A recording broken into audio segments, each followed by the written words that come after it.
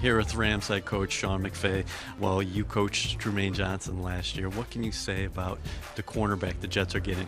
Yeah, he's a special player. You know, I think the one thing about Trumaine is he's one of those rare athletes that he's got the size, the rare ball skills, but then he can also come up and bump you. He can play off with vision. So he's one of those players that really fits into any sort of system. He's a true corner that influences and affects the game in a variety of ways. And, you know, he was voted captain by his teammates last year, so you know you're getting a guy that's going to come in and be the right kind of guy in the locker room. And, you know, hate to lose him. You know, very fortunate to have that year of experience with Trumaine, and, you know, wish him nothing but the best, and you guys are getting a great one in him. How do you think he's going to fit in with a couple of young safeties back there, and Jamal Adams and Marcus May, and the Jets re-signed Morris Claiborne, but they have that veteran presence with some young ascending safeties? I think it's big. You know, I think the rapport that needs to exist, especially between the corner and safety, based on some of the coverage concepts that Coach Bowles likes to implement, I think that'll be, you know, imperative and paramount in terms of the success that really the defense has kind of sustained over the last handful of years. And being able to add a player like that is only going to make you guys more difficult to go against. So,